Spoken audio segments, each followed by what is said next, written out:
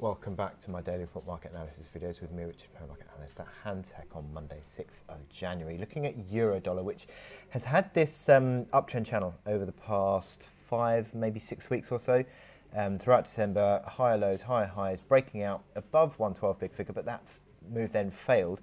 But it's interesting that we've seen a rebound from just above the bottom of the uptrend channel. And I click on this 21-day moving average. You can see that since the beginning of December, that has been a very significant basis of support. And again, once more on Friday, that was the case.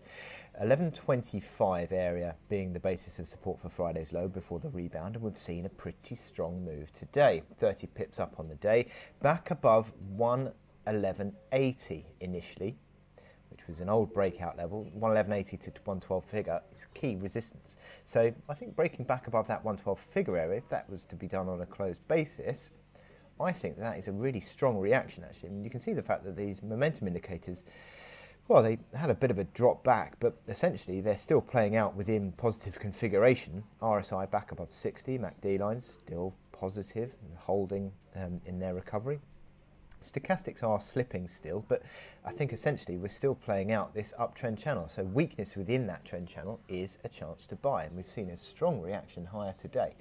You can see that where we're just actually broken out. You can argue that's a mini head and shoulders inverted base pattern, which should imply a strong another intraday recovery, and you can see that confirmed through the RSI and the hourly chart, where the RSI moves above 60.